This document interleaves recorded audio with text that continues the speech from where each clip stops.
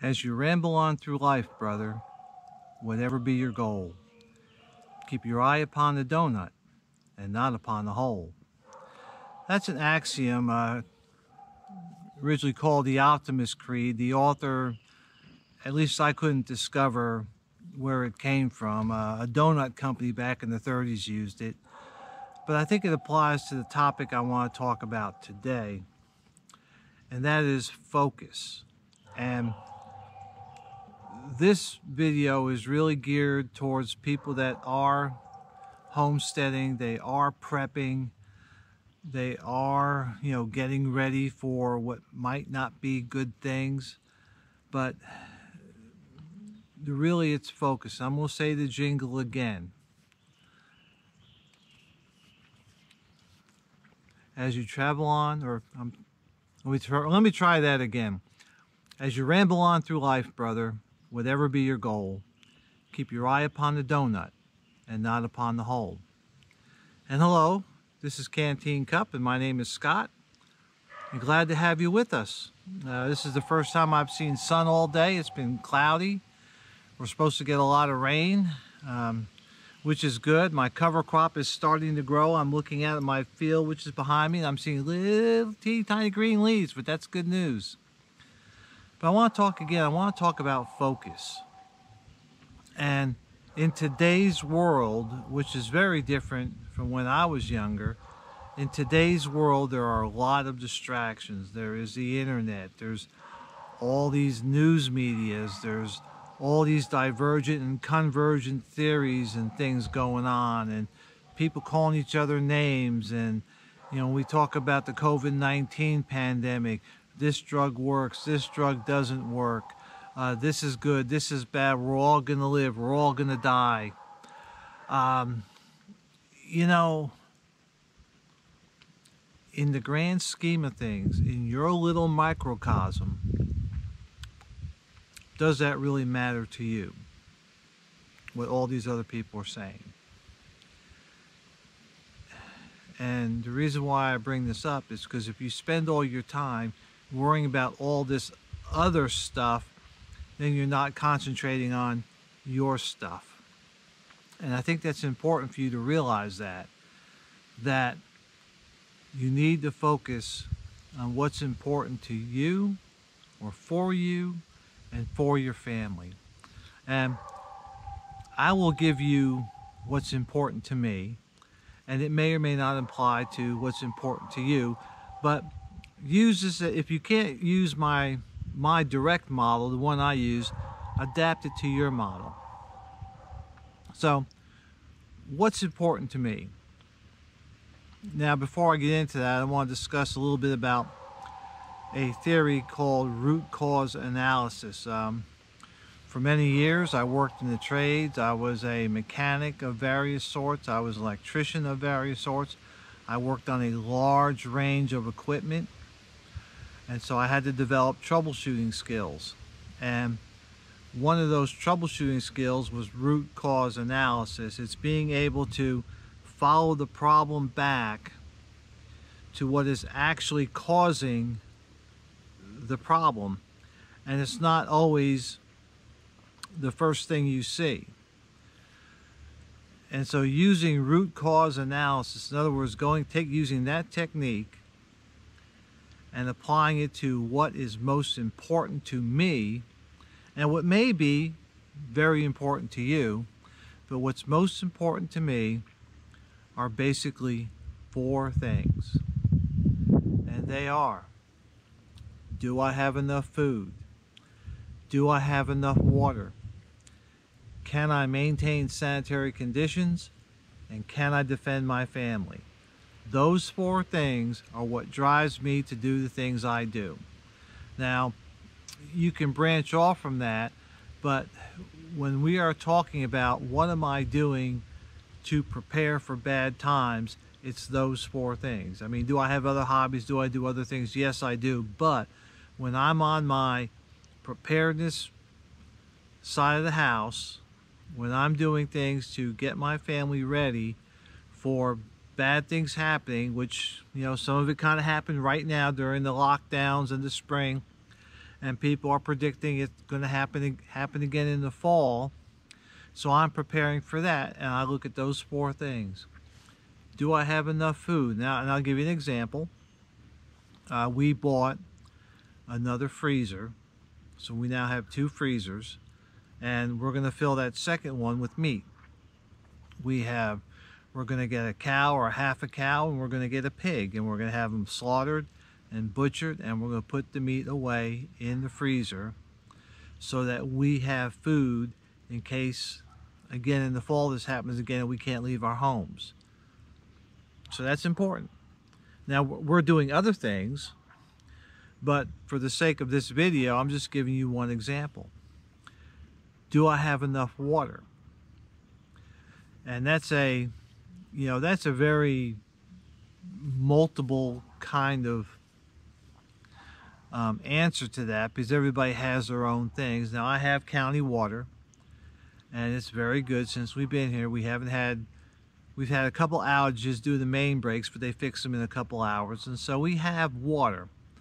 On top of that, I store water, and I store enough to last us a while. And is it 100% potable? Probably it is, but if I was going to use it for drinking, direct drinking, I would probably filter it a little more or boil it or whatever. But in general, it's usable as is. And I have a sufficient supply of that, so I keep water. In addition, I live in an area with lots of streams, creeks, and rivers. And so if I have to go get water, I can get water. I have an intermittent stream on the back of my property, which right now is probably running. If that fails, I can go back some more to my neighbors who has a flowing stream in his creek. His creek is flowing, and I can get water from there. Right now, I'd have to do it with buckets, buckets into a tote or a barrel. But one of our near future plans, or medium future plans, is we're going to buy a water pump, maybe a small one that we can use to pump the water and do it quicker. So once we get that pumped, then I can probably just go alongside a public road where there's a creek, drop a hose over, in about 2 minutes get all the water I need, or all the water I can carry. Moving along, can I maintain sanitary conditions? The answer is yes. I live on a septic system, and so really the only thing I need to maintain sanitary conditions is water. Now, that water I talked about that we'll say is semi-potable, well, that's really great for flushing toilets. And when I had my house outfitted, I put low volume toilets in all the bathrooms, and I think it's a two valve thing, whereas if you are just flushing liquids, we'll just call it that, you hit one button and it drops maybe about a gallon of water. And then if you are going for solids, it uses 1.6 gallons. And it's a very efficient toilet. I've been very happy with them, which is a lot different than the 3-gallon toilets, and is a lot different than the 5-gallon toilets. So it does do a good job in conserving the water. So I maintain sanitary conditions, and because I also have water on the property, we have a means now to keep ourselves clean, which is very important. And then moving along to our fourth category, can we defend our family? And right now the answer is yes. We have, in past videos, I talked about upping our security a little bit. We continue to look at that and try to develop the right posture for the times at hand. Will we always remain at our current posture? Maybe yes, maybe no. But the idea is that we are constantly evaluating what is going on around us, and then we are proactively reacting to it. In other words, I'm not waiting until the bad people are on my property. I'm doing things now to help us to be sure that we are ready in case bad guys do show up on our property. Where we live is not necessarily the area for roving gangs, because there's just not enough out here to support a roving gang, so we don't worry about that. We do worry about you know, some occasional stuff and some transient stuff, and we prepare as much as we can for the unexpected. So that's in a brief of how I look at life. Now, all this other stuff, the news, I mean, I used to work as an analyst for the federal government, and part of my job was researching things and then developing executive briefs and white papers, often in a very short amount of time.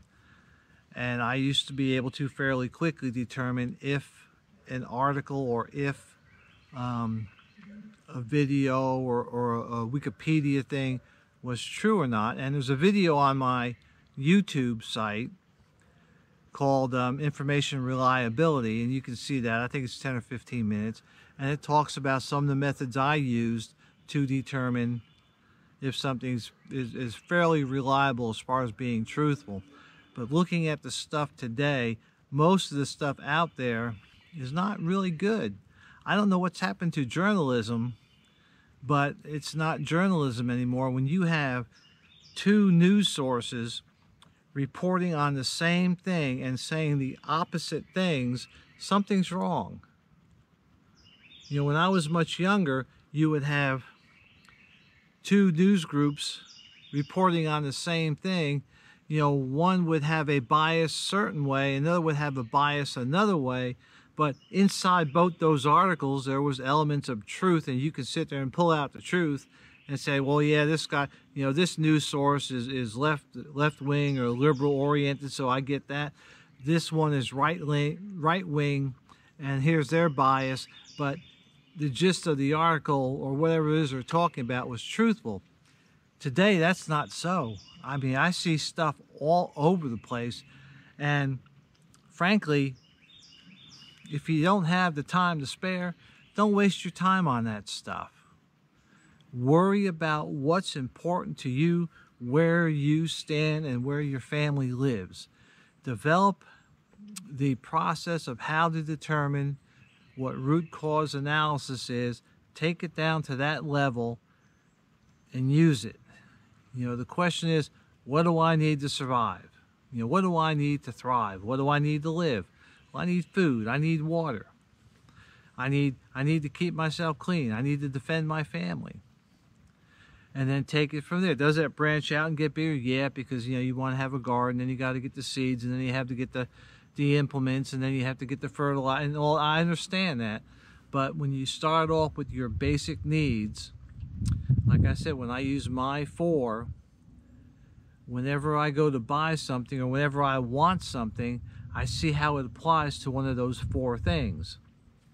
And if it applies, then I consider buying it. If it doesn't, then I don't. And don't get me wrong, I do have hobbies, so to speak. I do have frivolous things that I do, but when it gets down to the basic necessities of living, you know, I usually try to put it in one of those 4 categories.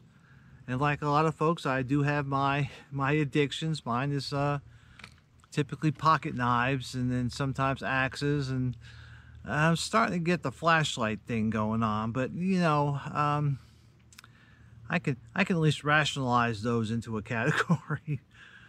But that's a little bit different. That's something for fun. But if you only have $10, and that whole $10 should only be applied to whatever you need to live or survive, then you shouldn't be spending that $10 on something frivolous. Okay, don't buy that video game. Don't, you know, get subscribed to some channel. Don't buy a DVD, whatever. Buy the food. Get the water taken care of. You know, whatever your root cause is. But it's being able to sit there and say, hey, I've got $10. Maybe I should buy food. Or, hey, I've got $10 extra. I could go buy something for fun. You kind of see the difference? So that's it for today. When you're concentrating, when you're looking at things, keep your eye on that donut, because you can eat that donut. And don't keep your eye on that hole, because you can't eat that hole. Unless it's a Dunkin' Donuts, you know. but you get the point. Keep your focus on what's important. Don't worry about the stuff that you cannot change. And really, most of that stuff out there is not going to change you either. So just worry about what's happening in your little microcosm of the world and keep yourself safe. Keep yourself secure. That's all I got for you. We'll see you out there.